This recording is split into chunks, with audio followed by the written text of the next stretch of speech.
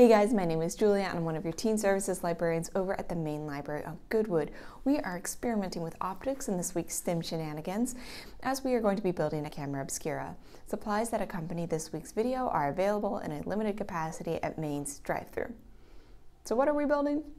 A camera obscura, or a pinhole image, is a naturally occurring phenomenon when an image is displayed, reverted when it is reflected through a small hole or screen. We are building a device that will capture that phenomenon. Basically, we're building the earliest form of a camera. So let's get started.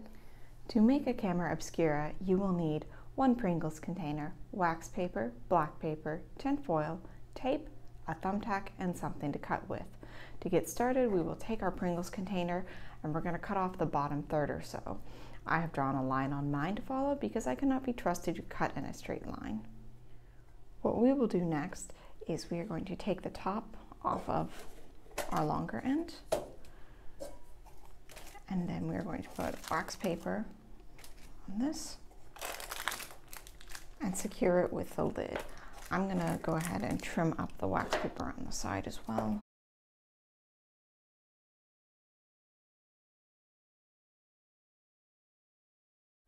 Next, what we are going to do is we are going to reattach these by taping it around the side.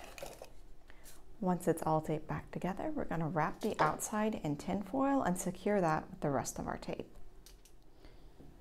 Okay, so I did not mess with the tin foil on camera just because it makes a horrendous sound for it. The reason we did wrap this in tin foil though is because we want to reflect light away from our camera obscura.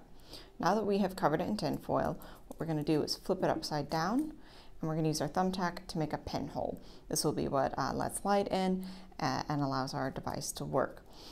It is important that you make only one pinhole. If you make more than one, it will ruin the final product.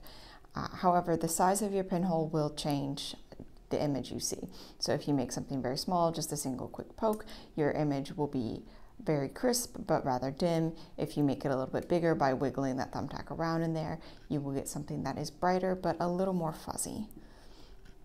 So I'm just gonna poke it through.